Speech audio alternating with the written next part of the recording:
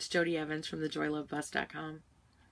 When was the last time that you took some time for yourself? I mean, like really sitting with yourself. Every day, things happen. We got to be here. We got to be there. We got to do this. We got to do that. We're always taking care of everything and everyone else. But we don't take time to sit with ourselves and really get to know ourselves.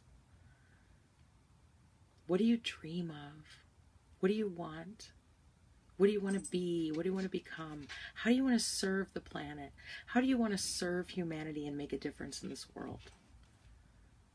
Do you even have time to think about that? I know some of you will say, I don't have time. I'm too busy. I'm too this, too that.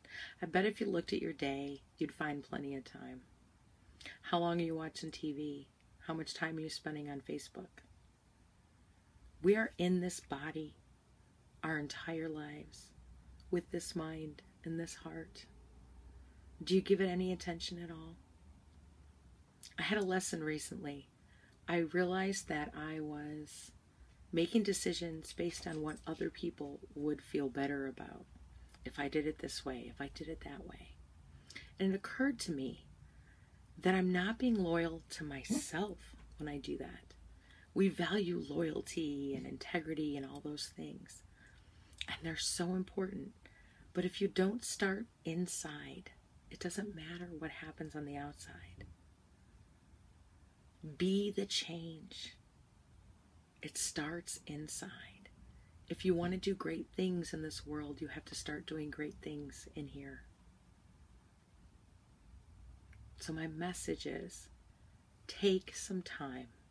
Turn off the TV, turn off the radio, shut off Facebook, and go be with yourself. Meet yourself in a whole new way. And find out how much greatness is in there. Find out who you are, what you want, what you dream of. Answers to everything will come if you sit long enough with yourself.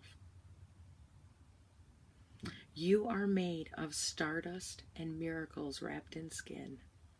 You have greatness inside you that you can't even imagine, let alone tap into, if you don't get to know it.